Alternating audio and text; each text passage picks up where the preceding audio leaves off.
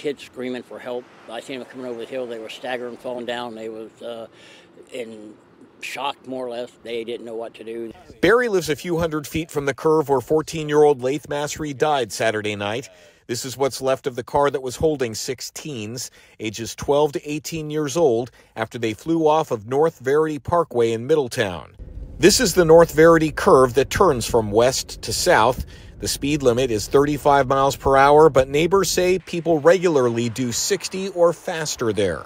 It's a very, very high-speed traffic area. People do not follow the speed laws there. I went to city council a few months back. They kind of blew me off. They asked it. First they said they'd look into it, and then they called me back and said I had to get petitions. But a petition does not seem necessary. We obtained traffic records from the curve that show 11 wrecks in the past 3 years, 4 in just the past 6 months. We wanted to know what, if any, speed calming measures have been taken there. The city manager would not allow anyone with the city to go on camera, but released a statement saying the city engages in aggressive traffic enforcement throughout the city and will take a look at the need to target this specific stretch of road. The city also encourages motorists to do their part of being aware of the speed limit and obeying all traffic laws. Oh, I've made all kinds of suggestions. What kind of suggestions?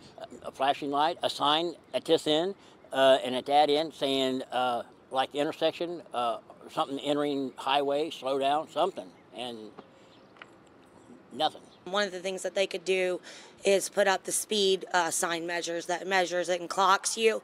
They did it on the other side here, and people have slowed down. We reached out to the mayor and all the city council members, but only one, Stephen West, got back to me. He told us he would bring up the issue at next Tuesday's city council meeting. I just wish they would do something before another person gets killed. There's no call for them to keep blowing it off. From breaking news to feel-good stories, Local 12 has it all. Tap subscribe and hit the links to find out more.